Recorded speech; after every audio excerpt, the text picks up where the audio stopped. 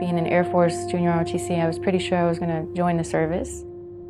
We've all seen those Marine Corps recruiting videos, so it's really their selling point is challenge. And so that's what I was up for. The physical challenge, the being part of a team, something bigger, and the camaraderie and the brotherhood.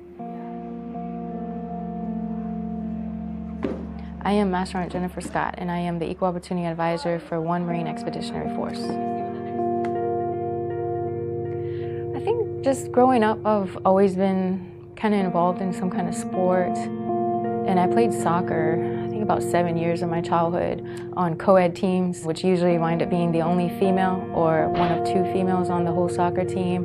I played basketball, I ran track, I did the fitness team on ROTC. And so I really took an interest to sports and being athletic and being physically challenged. What CrossFit's helped me with is to be able to better keep my composure, which also I find applies with any type of stressful environment, whether it's pre-deployment training or let's say in combat. There's a lot of chaos going on, a lot of fast thinking, but can you stay focused on what the objective is?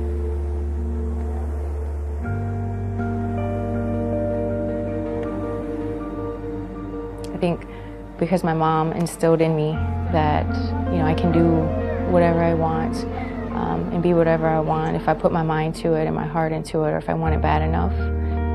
She was big on knowing what I wanted to do, and when I knew what I wanted to do, just putting everything I had into that, and practicing it, and having patience, and just never giving up on that.